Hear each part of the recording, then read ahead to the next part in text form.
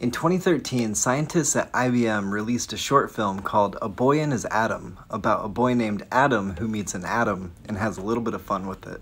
And to this day, it's the smallest video or short film ever made. Each of those little dots are carbon monoxide molecules, which are composed of only 2 atoms. A nanometer is a billionth of a meter, and the film's frame is only 45 by 25 nanometers across. For comparison, a human hair is somewhere around 100,000 nanometers across. The team used a scanning tunneling microscope, both to image the stop-motion film and to place the molecules that each frame was composed of. And in order to keep the atoms still and manipulatable, the microscope had to be kept at negative 268 Celsius or negative 450 degrees Fahrenheit.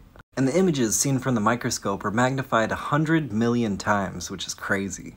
They made 242 still images altogether with 65 carbon monoxide molecules on a copper surface. They moved each carbon monoxide molecule individually with the scanning tunneling microscope's sharp little copper needle.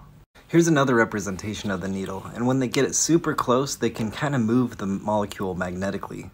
And then they saved an image of the frame and moved on to the next frame. It took 4 researchers 2 weeks of 18-hour days to make the film.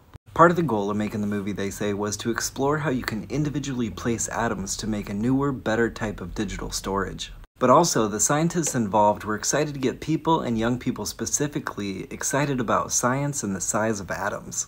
The principal investigator, Andreas Heinrich, said, "If by making a movie I can get 1,000 kids to join science instead of going to law school, I would be super happy." It's super cool and it's only about 1.5 minutes long.